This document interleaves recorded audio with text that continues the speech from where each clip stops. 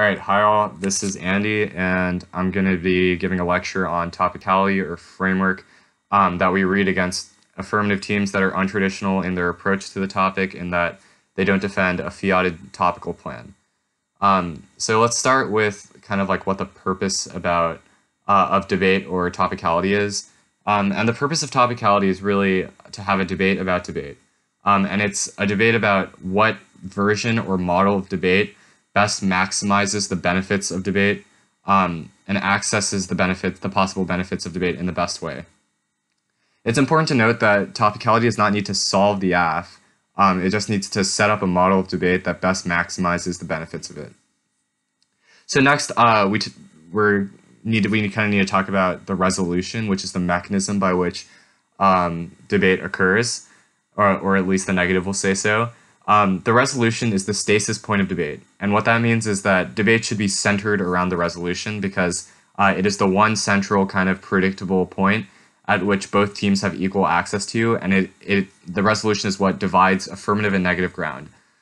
It's not just about kind of talking about the nukes, for the nukes topic, for example, it's not just about talking about nuclear weapons, for example, or arms sales in the context of the policy topic, for example. It's about the rest of it, which is states eliminating their nuclear arsenals, or the entire resolution as a whole, which divides affirmative and negative ground based on the mechanism and the surrounding literature.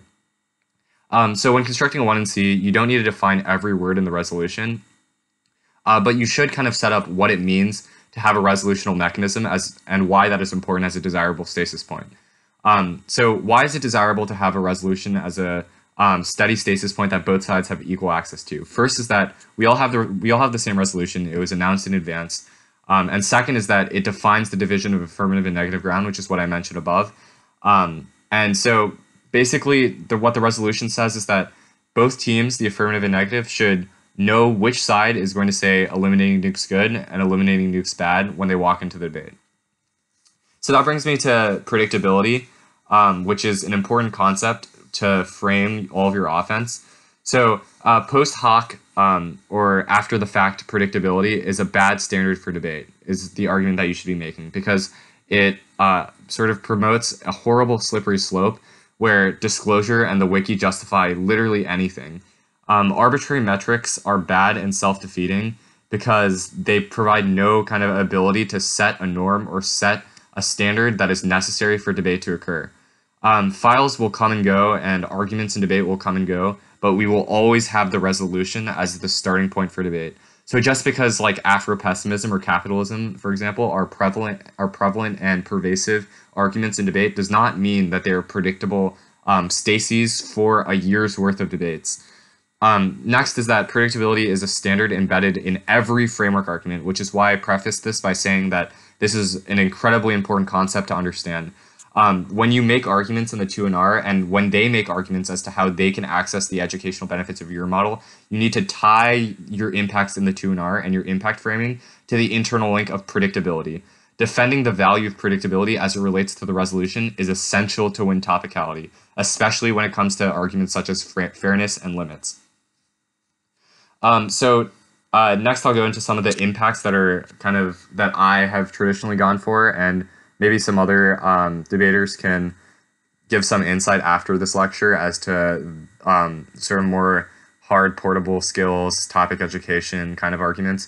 I've traditionally just gone for kind of like fairness, limits, and clash arguments, which is what I'm sort of more familiar with. But we need to start with the concept of like debate as a game.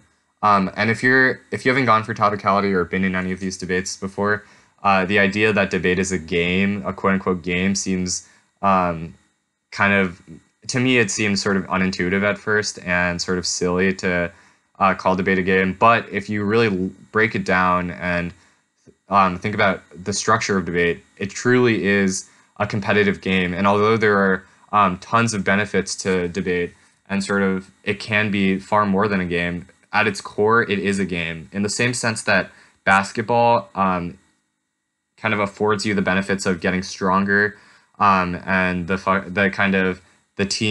team nature of it, the competitive team nature of basketball itself can make it seem like more than a game, and the benefits that you garner from it are significant. However, at its core, basketball is a game, and it's silly if there are no rules attached to basketball, like if people were just able to travel or violate shot timers, etc. So here's a kind of list of what makes debate a game that you can point out in your debates and cross-ex when they ask you why debate is a game, or how you can point out why as to why debate is possibly a game. So first of all, I'll preface this list by saying that debate is definitely a game. If we look at the structure of debate, it is kind of undeniable that there are some rules that structure debate such that it is a game. First is that obviously there's a winner and a loser, and debate becomes kind of silly if nobody wins and nobody loses, because then kind of all the competitive desire and all of our subjective reasons for doing debate in the first place become irrelevant. Second is that the judge arbitrates the debate and decides who wins. Third is that there are time limits. Fourth is that there are cross-ex periods that have timed limits. There's also prep time. There's pre-round prep. It's a competitive forum. There's pairings and power matching based on your individual record. Elimination rounds and brackets themselves are structured in such a way that it is akin to kind of like other games that have brackets. Trophies and speaker awards, rules against things like clipping. You do drills and go to camp. You spend tons of your time, all for the competitive nature, and because all of us want to win. Results are recorded online, and the structure of debate is so that both teams get an advantage. For example, the Affs speaks first and last gets to choose the topic of the debate, and the neg gets the block in order to make up for that in policy debate. And in the case of LD, there are time constraints on the affirmative. Next is that you kind of want to think about, like, if it isn't a game, then why do they want to win so badly? And the idea that we should channel the competitive incentives that debate as a game has structured into the most productive means is an important thing. Next is, like, KAF's approach the game from a couple different angles, and these are important to keep in mind.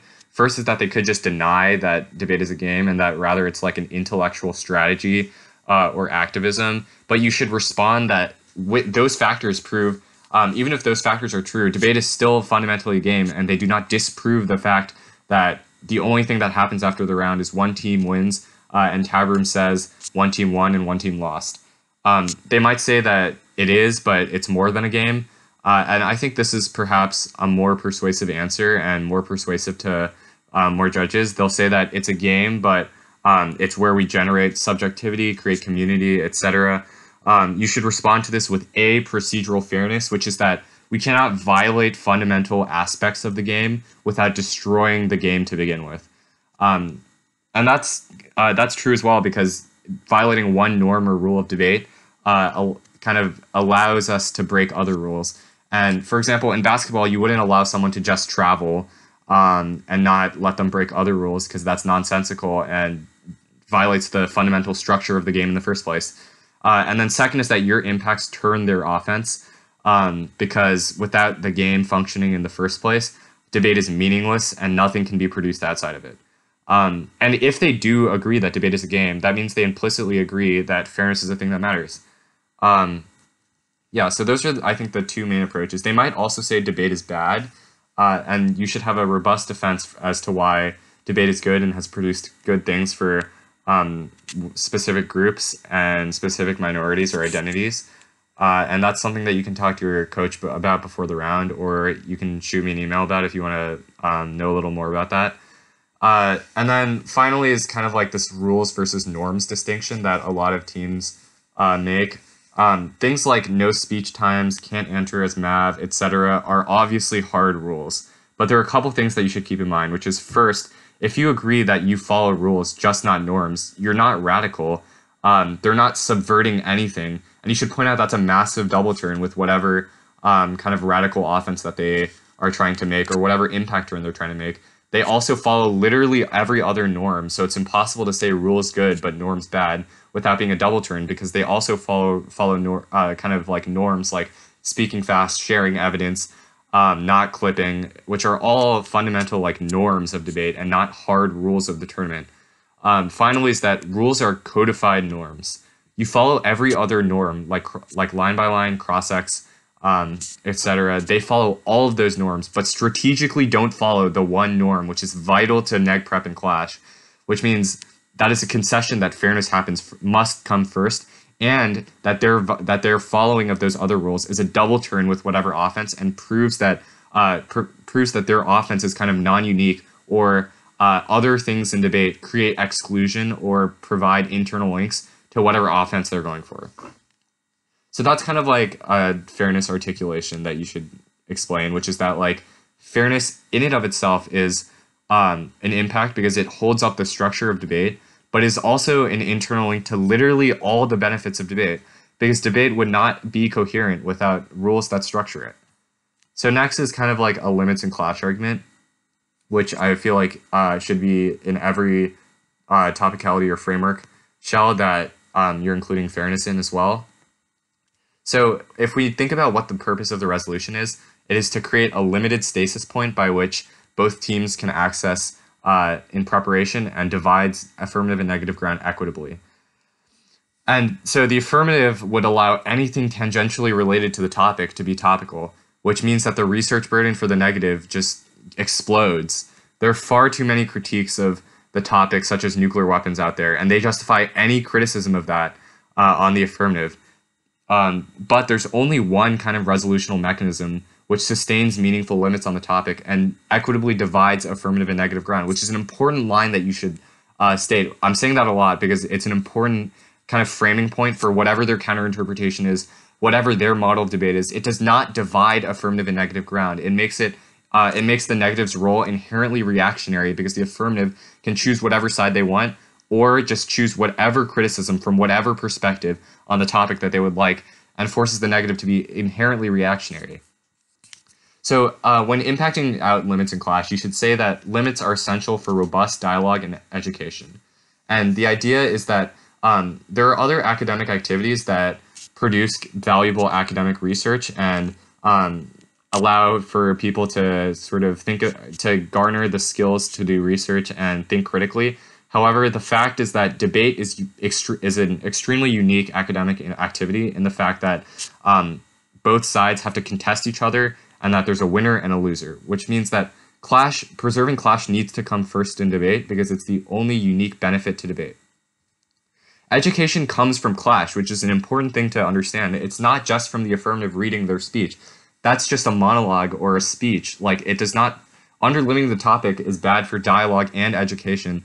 Something that the Aff read or something that the Aff said that is good is not a reason to vote for them because it doesn't produce a model which is tenable for the negative and provides the best source of education. And then also, finally, I'll say like that another true argument that I think not a lot of teams are making, but you should point out, and perhaps this might be like an impact turn to some of their arguments on the line by line, but you should say that it is better for small schools. Limits and predictability are essential to keep small schools in the game, because big schools can basically, if we sort of jettison the topic and abandoned all topical constraints, big schools would be able to break monstrous hedge good Affs every debate with different mechanisms using the state, and impact turn sort of negative critiques with their specific research and evidence and mechanism every debate, which would destroy the ability for small schools to compete. You should point out that small schools now compete with topical constraints.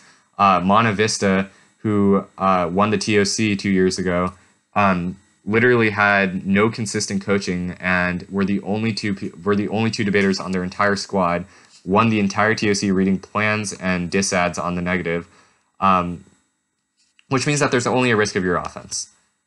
Okay, so next I'll talk about kind of like affirmative counterinterpretations. So first you should point out if they're if they don't have one, because it means that they have no frame for evaluating anything. It also justifies literally anything and reading anything on the affirmative, which means they have no way to resolve their impact turns because nothing productive would come out of debate. If they do have a counterinterpretation, does it actually, you should ask yourself the question, does it actually interpret the resolution? More broadly, almost no counterinterpretations read in these debates by the affirmative will interpret the topic or how we view the resolution, which is problematic because an interpretation of the topic or model of debate needs to interpret the topic. For example, they might say your interpretation plus only our aff. First, again, it doesn't interpret the topic. It arbitrarily kind of imposes a rule or an exception just for them, which doesn't provide a sustainable model for debate. Second is that it's incredibly arbitrary and justifies everyone saying it. It's never, quote unquote, just one aff, because using this one exception would justify any aff saying your interpretation plus ours, which ties into this idea of predictability, which is that their interpretation of debate must be predictable because it guides the way that we prepare in advance. Third is that produces a race to the margins, and it has an effect on the competitive structure on debate. Topicality is only useful because when teams lose on topicality, it creates a competitive incentive to read topical affs and fit within the limits of the topic. If we create exceptions for people, it derails that kind of competitive structure, which is necessary to ensure that everybody reads topical plans. And of course, it's about models of debate, which is the last thing to keep in mind. Next, if they say direction of the resolution, you should say, first, they don't meet that.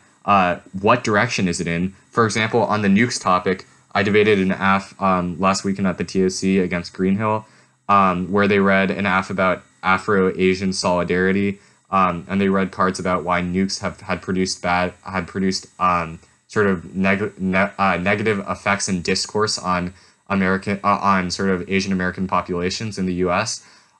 You should say, even if they've discussed kind of something that is tangentially related to the topic, the quote-unquote direction of the topic is the entire resolution. Using states as the actor is the direction of the resolution.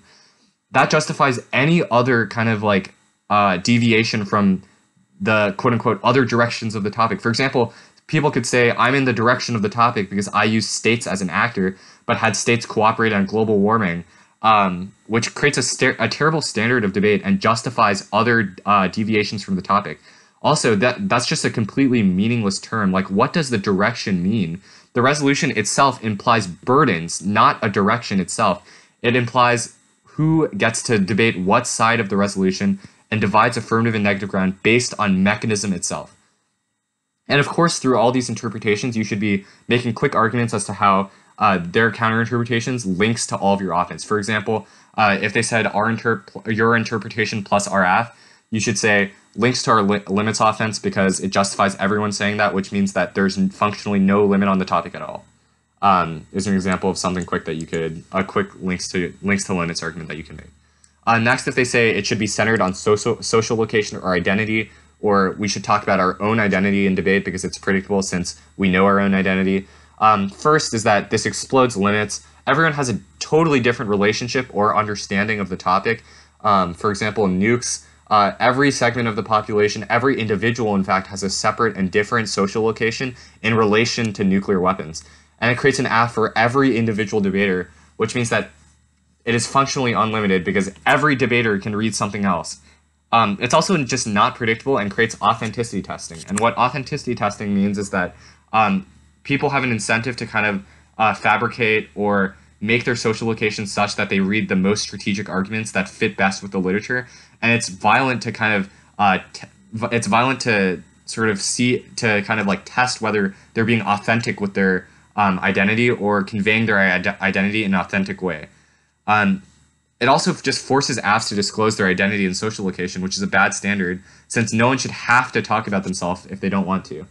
Last is that debating about individuals is problematic because it makes the ballot a referendum on individual social location and forces the judge to render a decision based on an individual's identity or social location, which is inherently violent. Because when a judge does not vote for you, they're voting against your identity, and you should point that out to judges as an impact turn to their model. Next, if they say only RF is topical, this is similar to your inter plus RF. Every debater would just say that is a terrible form of debate. Even if it is more limiting, it turns all their education claims anyway. And if they say, like, for example, with the race war AF, if they're like, this is predictable for X group, so it doesn't matter because it's like a relevant issue for them, you should point out the fact that it being a relevant issue for some subsection of the debate community does not make it predictable as a debate topic. There are hundreds of thousands of individual political issues that are relevant or kind of quote unquote predictable in the sense that people know about it, but that does not make it a predictable debate topic or stasis. Next, if they say our interpretation is bad, causes fascism or colonial education, you should say that it's arbitrary because it requires you to define a word in the resolution to prove something that is topical. That's unpredictable and inherently anti-resolutional. And also, you should respond to this with the rest of your kind of defensive arguments that I'll go over in my overview to answering kind of Aff impact turns. If they make multiple counterinterpretations, the way that you should frame all of these interpretations is first, it's about models of debate. None of them are topical, which magnifies our offense. I kind of talked about this a lot in depth above. Second is that you should not let them kick out of them. It's framework versus the Aff. Yeah. Okay, so next I'm going to be giving some like top level advice for how you should go about debating topicality and some like important core kind of like defensive arguments that you should make to Aff impact turns. So at the top, impact calculus in these debates is incredibly important. You need to think before your NR. You should reserve like 20 seconds of your prep time after the AR or the 1AR gave their speech. Just think about like what went wrong in that speech. Like, what have they done? What strategic error have they made that I can capitalize upon? What piece of offense did they undercover? And you should frame that into the way that you give your overview or the way that you do impact framing.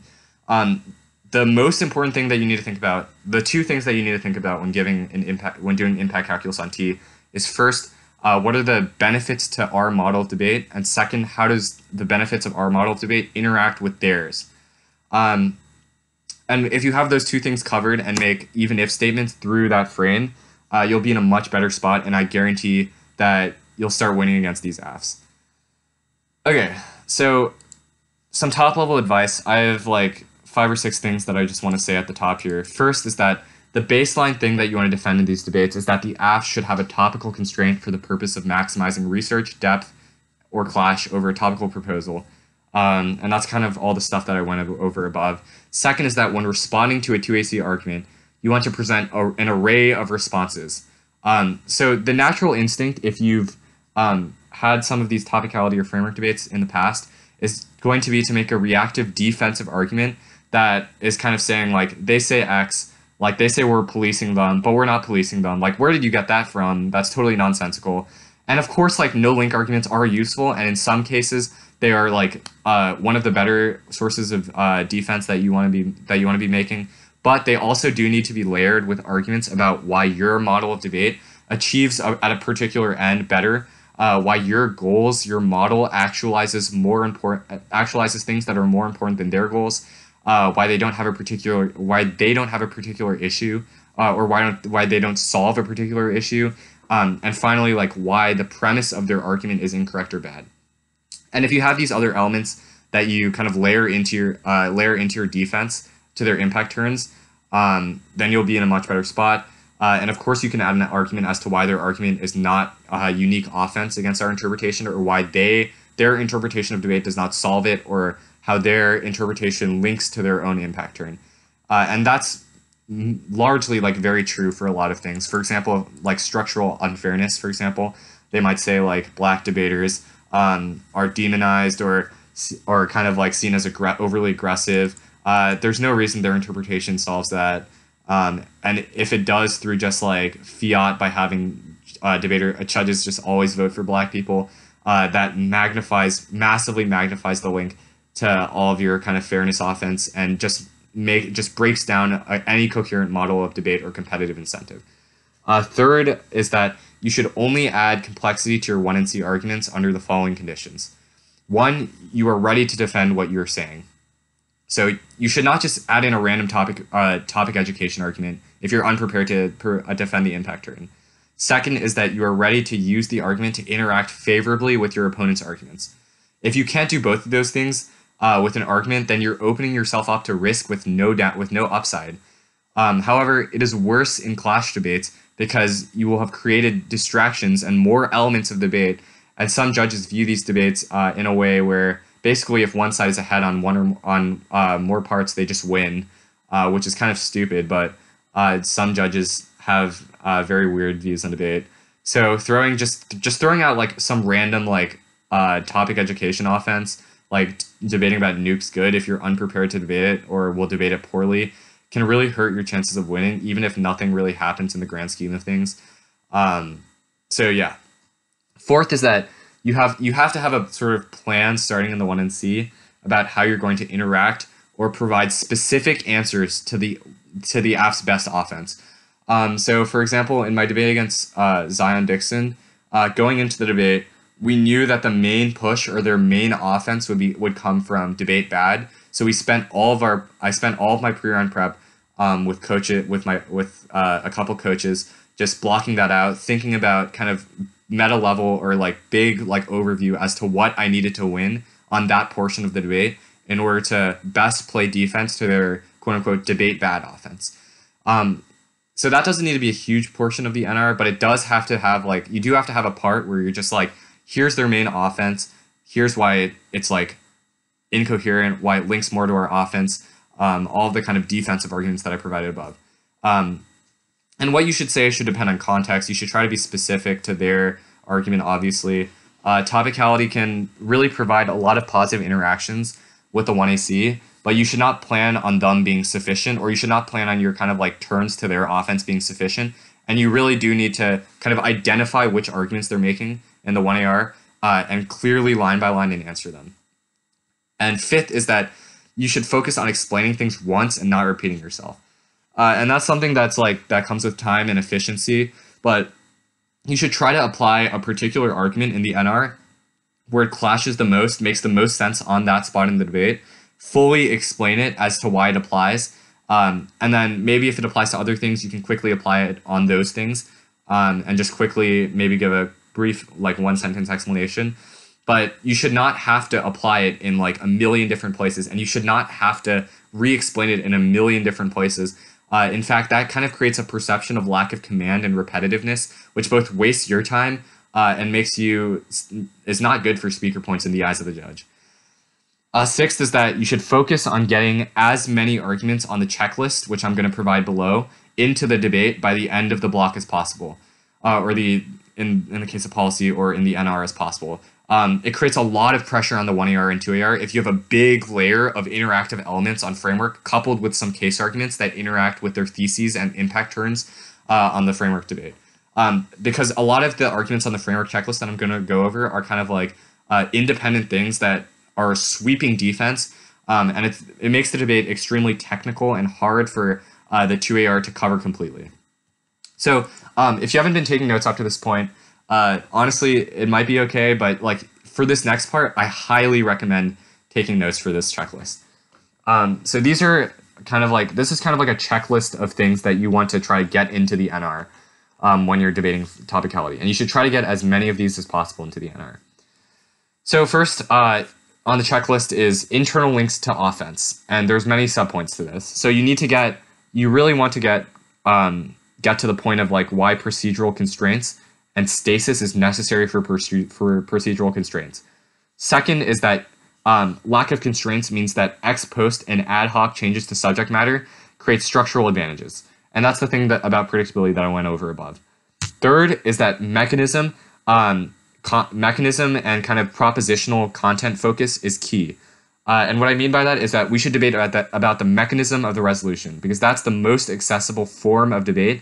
It provides the most accessible research, the most direct refutation, etc. And you should point out that it's not about goals, but it means that we are the most fruitful form of debate. And if the purpose of the activity is to lead real-world change, then debating about mechanisms and getting to the third and fourth line testing that a limited stasis allows for is the best internal link to education. Fourth is that no topical requirements cause a race to academically marginal or totalizing arguments to ensure that you have something to say, which creates repetitive and unproductive debates. And what I mean by that is, phrased in another way, kind of like not having limits on the topic means that there is always a competitive incentive to run to the most irrefutable claim, because the way that competitive incentives work is that when an AF team loses to something, they have an incentive to kind of revise out their contestable parts of the affirmative until their affirmative really boils down to just like standing up, saying anti-blackness is bad, and then sitting down, leaving the negative no role in the debate, and leading to extremely unproductive debates where the negative is forced to go for generics like Cap or Wilders in every debate, but are never are never kind of challenged, or never challenge the affirmative to refine their arguments. And then fifth is that balanced competitive incentives are necessary. It is what drives research to the higher levels of clash instead of just surface level engagement. Sixth is opportunity cost. The AF focus is on what orients individuals and what orientations they should have towards macro-political structures, which does not trade off with hypothetical implementation of some policy.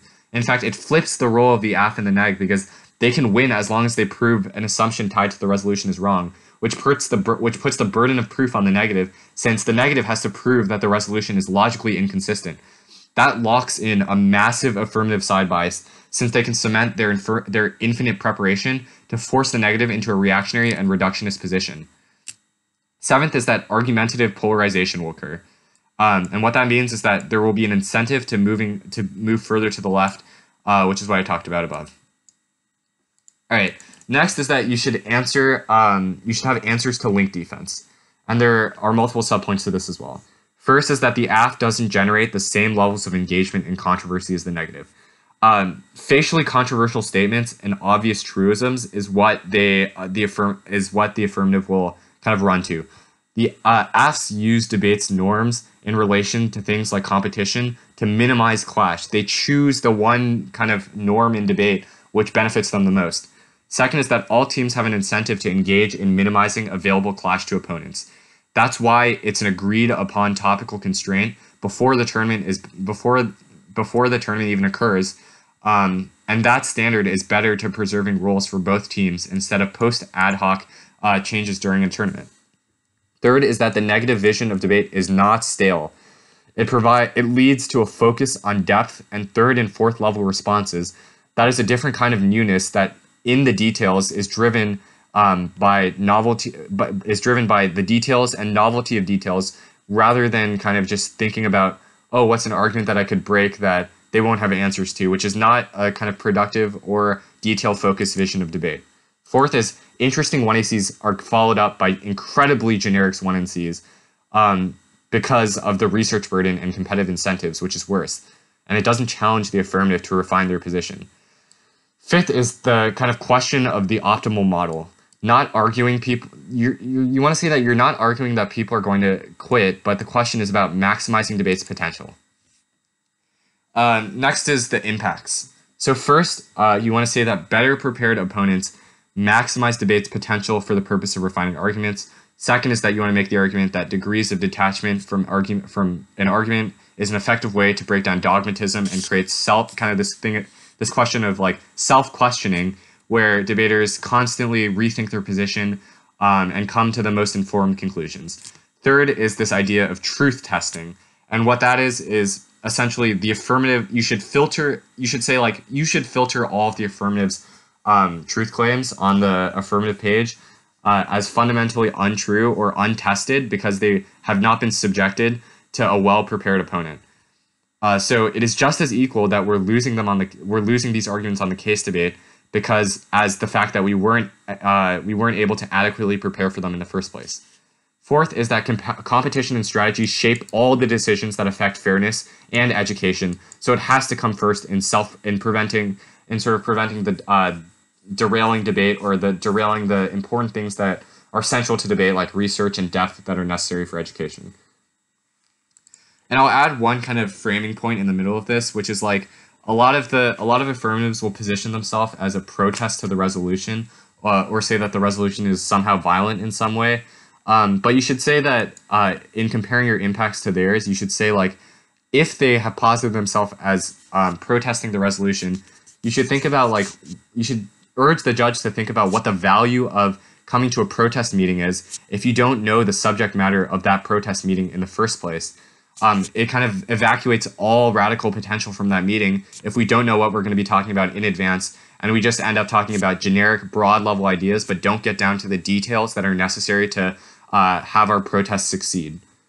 Next is defensive arguments to impact turns, and this section is extremely important because I don't think any lecturer in the world will have enough time to kind of go through every possible impact turn that the affirmative can make to topicality as to why imposing limits or constraints on the affirmative team is bad. However, if you have this checklist and this toolbox of arguments that you can make on their impact turns, then you'll be in a much better spot.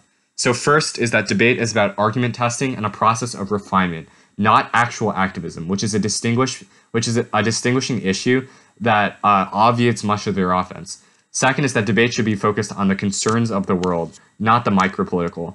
Any strategy that can be executed in a single debate whose entire impact is kind of like circumscribed within debate is a poor use of debate's intellectual and material energies. And you can read cards to support this. I usually don't read cards for this. I just kind of like assert that limits is a key internal link to that. I know a lot of other debaters do like reading cards on these kind of issues, so feel free to do that if you feel like that's a productive use of your 1MC time. 3 is that debate is a technique that doesn't commit to any particular position. It is a bland, vanilla, and blanket structure that we use in order to fill with detail and nuance, and that is only possible through limited stasis. Fourth is that ballots only pass provisional adjustments on relative debating and who did the better debating, not the validity of any particular intellectual position. And that is extremely well paired with a kind of fairness argument, because it means that ballots are meaningless outside of saying who did the better debating, which proves its value as a game and its inherent nature as a game. 5 is that ballots influence competitive incentives that can influence things like research, but don't inform subjects or spill over to broader activism. 6th is that exclusion and limits are inevitable through a function of speech times, resource constraints, differences in coaching, differences in squad size, etc., which means it's just a question of if they fall along lines that are the least self-serving and maximizes debate's argumentative potential, and also proves that the fact that we do need procedural constraints on content in order to level out the playing field and make sure that minorities do not get dominated by larger schools. 7 is that any turn they have is to a more particular practice that is not intrinsic to the idea of using procedural constraints to create predictable research that allows for depth and maintains a meaningful role for the negative that is not obviated on the whim of an affirmative team. 8 is that debate's failure to live up to a more ideal version of fairness is not a reason to dismiss it out of hand. And there's a kind of like famous Rudy card that you can read. And if you want a copy of the card, you can look at CalFG's docs, or you can just shoot me an email that articulates this pretty well. But if you don't want to read the card, that's also completely fine. All of these arguments can be made without cards, in my opinion. You should just say that another defensive argument that you can pair this with, or that is more offensive, is that even if they win, that debate has failed and that debate is problematic in some sense. You should still vote negative in order to preserve procedural constraints that equal the playing field, so that debate does not degenerate or become worse. 9 is that their turns to topicality are resolved by the argumentative circulating, or the kind of like iterative process of debate in which saying it on the negative resolves it. Basically, it makes us more informed about certain topics, causes self-questioning, which if their position is truly one that ought to be adopted, we would come to the conclusion of at the end of a year's worth of debate. And them reading it on the negative as a criticism of topical reform would solve this argument. And you should frame it like a comparison. So they have kind of already come to the conclusion by themselves that the position they've taken is true, and they have front-loaded that by violating procedural constraints. However, the negatives model of debate provides a far greater and far stronger internal link to coming to that conclusion, because it forces debaters over the process of a year to go through iterative testing, refine their arguments, do research, and more detailed third and fourth line testing into the specificities of reform versus kind of whatever the criticism is, And at the end of the year, debaters can still come to the conclusion that the resolution is messed up in some way, but the process of debating provides a far stronger internal link to that because it forces debaters to consider nuances and self-question. And then 10th is like this topical version thing that is kind of like the first thing that novices are taught about topicality, which is that topical options exist. And oftentimes there are parts of their card that advocate for topical ways to advocate change. And if there are flaws in a topical version, that's a reason to vote negative because it demonstrates that there's a role for both sides, and problems with the topical version are actually negative ground. Also, you shouldn't care if the aff isn't to their liking or isn't like perfect for them, because it means that they don't. It basically that doesn't have any bearing on incentives for fairness or education. It just replicates the kind of self-serving behavior that topicality is critiquing in the first place. And then finally, you should say like all of the imperfections in the topical version are offense, and we have impact turned all of their sort of problems with the topical version because we've made arguments as to why imperfect positions are, and forcing the affirmative team to grapple with imperfections in their position forces them to refine it and think through their positions, which makes them more effective and better advocates in the real world. It's also just preserves a role for the negative, and it allows them to compare their affirmative to their specific instance of reform to something on the negative or a critique on the negative of liberal reformism, which allows them to implement or kind of incorporate large elements of their criticism into a topical model of debate.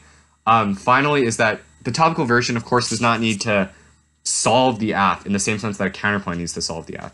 It simply needs to provide in-routes to the discussion that they want to have and provide an opportunity or a mechanism for them to research the research they want to research and participate in debate. So that's kind of like most of it. I'll next go into finally, like the last section is that I'm going to be going into some like potential identity arguments that they could make. But in reality, there are like a ton of different arguments they can make.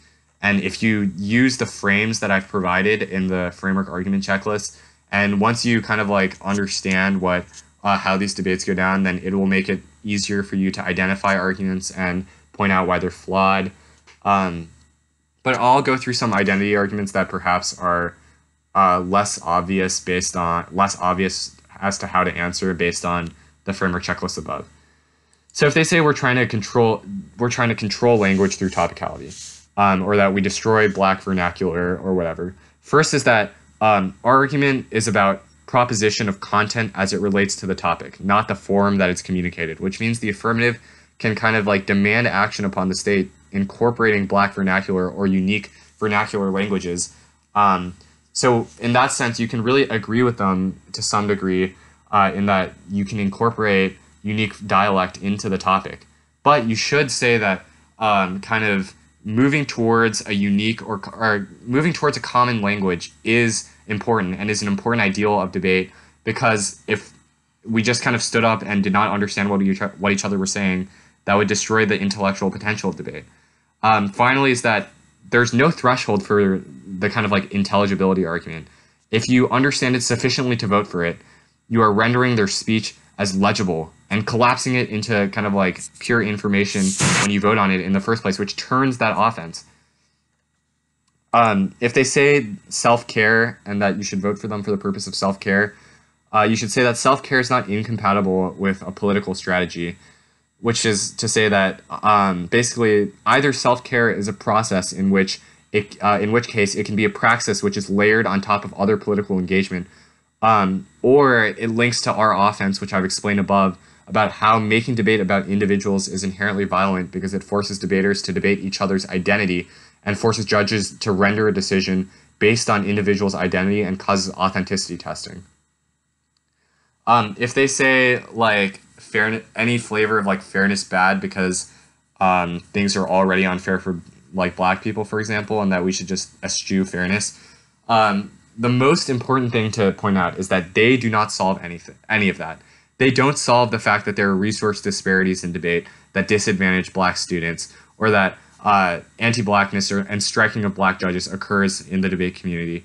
None of that is solved by jettisoning procedural fairness as an ideal or as something that we should work towards, because procedural fairness is the only thing that is keeping racist judges from just saying, I voted against you because I don't like Black people or Black scholarship, which means that keeping some level of baseline fairness, which is prevalent in other avenues of the debate, like the fact that there are speech times, the fact that judges vote on the line by line and not their convictions, prove that it is important that debate needs to be fair and at least procedurally fair in order to flatten out structural inequities, which means that our model best accesses that. And then you should also point out that no structural fairness in the first place breaks down debate. If essentially structural fairness, if we got rid of all structural unfairness, debate would just become a coin flipping activity where everybody went 3-3.